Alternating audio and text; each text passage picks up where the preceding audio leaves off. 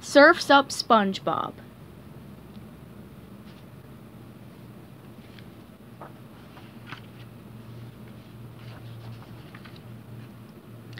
Hi-ya! SpongeBob yelled as he lunged towards Sandy with a mighty karate strike. Sandy easily blocked his attack. Nice try, SpongeBob, she said, chuckling. I think that's enough karate for today. SpongeBob nodded. Same time tomorrow? He asked eagerly. Sandy shook her head. No can do, SpongeBob. I'm going to be grabbing my stick and carving some barrels. Huh? SpongeBob asked. He had no idea what she just meant. I'm going surfing, Sandy explained. Wanna come? SpongeBob hesitated. Well, I don't know. You do know how to surf, don't you? Sandy asked, taking off her gloves. Well, sure, SpongeBob answered, his voice cracking a little. Great, Sandy said. I'll see you at Goo Lagoon tomorrow then. I hear there are going to be some epic, heavy, gnarly waves. Oh, my favorite kinds, said SpongeBob, not sure what she meant.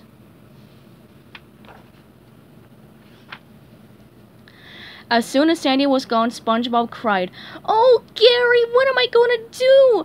I told Sandy I knew how to surf, but I don't know how to surf. This is a disaster.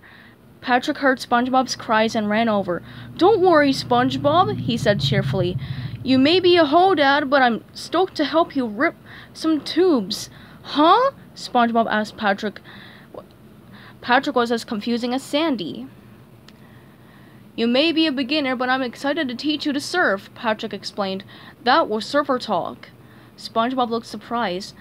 You know how to surf, Patrick? Patrick smiled. Of course I do. Why do you think I wear these cool surfer shorts all the time? Because they're the only pair you own? Exactly. Let's go. At Goo Lagoon, Patrick began SpongeBob's first lesson. The first thing you do is stand back, shouted Larry the Lobster. The big lifeguard set a groaning surfer down on the sand.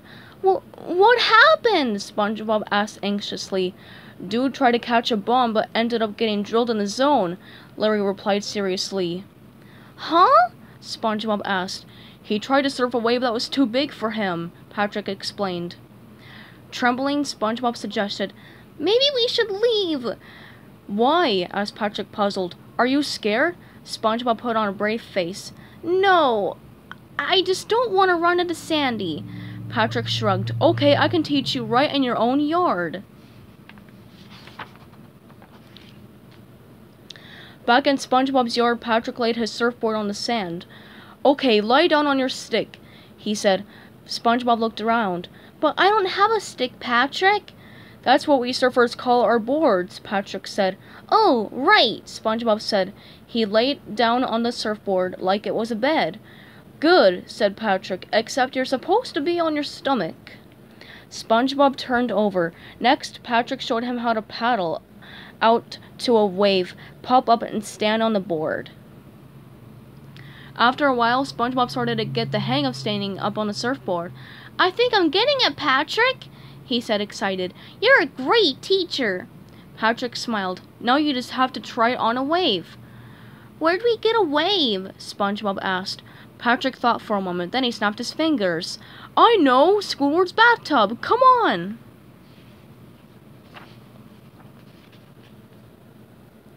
In Squidward's bathroom, Patrick called out directions. All right, now try cut back toward the lip. Catch some air. When Squidward came home, he was a little upset. SpongeBob and Patrick spent the rest of the day cleaning up Squidward's flooded house. I just hope I'm ready to surf with Sandy tomorrow, SpongeBob said. Oh, you're ready, Patrick said encouragingly. Unless the waves are epic or gnarly or heavy or macking or... Patrick! SpongeBob interrupted. Do all those surf words mean huge? Pretty much, yeah, Patrick admitted. The next morning, SpongeBob got to Goo Lagoon early. The waves were gigantic. Maybe Sandy won't show up, he said hopefully. Just then Sandy walked up. Ready to ride, SpongeBob? These waves are bigger than a Texas skyscraper. SpongeBob tried to look excited. You know it, Sandy. I'm stoked, he said brightly, then added to himself, I think...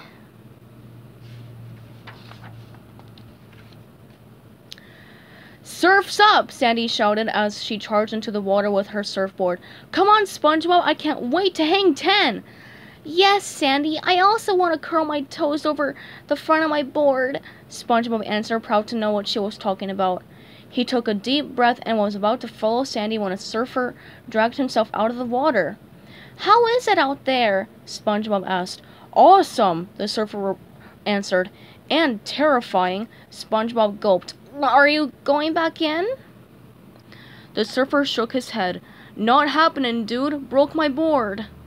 As the surfer walked sadly away with his broken surfboard, SpongeBob got an idea. SpongeBob jumped up and down on his surfboard. If I break my board, then I can't go surfing, he thought. I'll be saved. But the surfboard didn't break. This stick is tougher than I thought, SpongeBob said, stomping hard. As he jumped, SpongeBob looked out for cracks on his board. He didn't notice that his board had been slipped into the surf and that he was being carried out toward an enormous wave.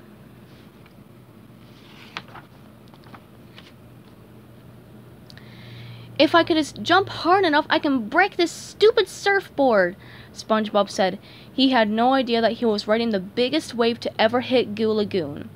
SpongeBob kicked the surfboard. He tried standing on his hands and pulling at the tip of the board. He punched, smacked, and whacked the board. But nothing worked. This was one tough surfboard. Finally, SpongeBob gave up.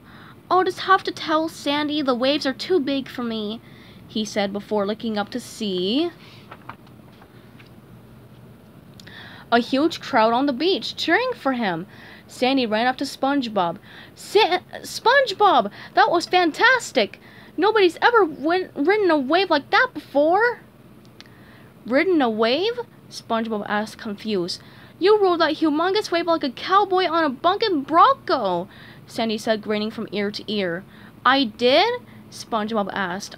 I mean, yeah, I did!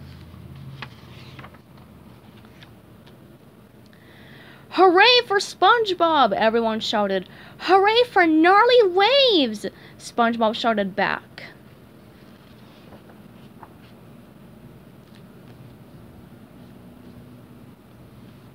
The end.